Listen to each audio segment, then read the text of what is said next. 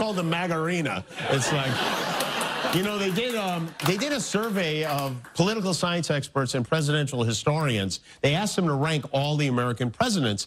Joe Biden was ranked the 14th greatest president of all time. Trump was ranked last, which had to be especially hurtful because the survey was shared on Fox News and foxnews.com. Abe Lincoln was #1.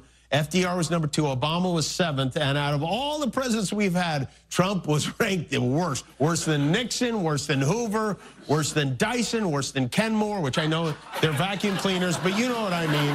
He sucks. And it's a shame because no one has been more generous when it comes to sharing praise for former presidents than Donald J. Trump. This is Donald Trump, hopefully your favorite president of all time, better than Lincoln, better than Washington.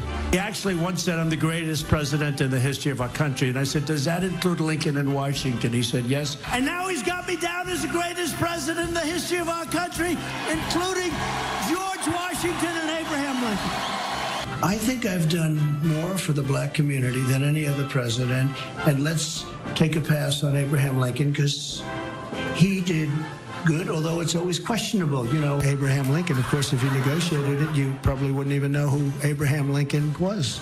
I've always said I could be more presidential than any president in history, except for Honest Abe Lincoln when he's wearing the hat.